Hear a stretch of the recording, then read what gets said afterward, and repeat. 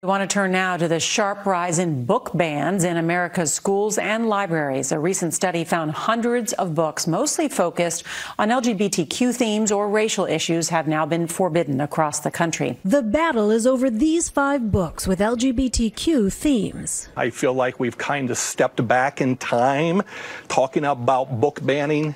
Library Board President Larry Walton opposes moving or removing the books, calling it censorship. It's heartbreaking to be associated with this situation. Oh, it's heartbreaking that he can't show his gayness to these children, that he can't show gay material to these children. It's all a question of who decides. This is basic Thomas Sowell. It's not what's right or wrong. It's who decides. The parents. Completely. It's 100% in the parents' hands. And the fact that they want these books out of the school, just get them out. There shouldn't even be a discussion.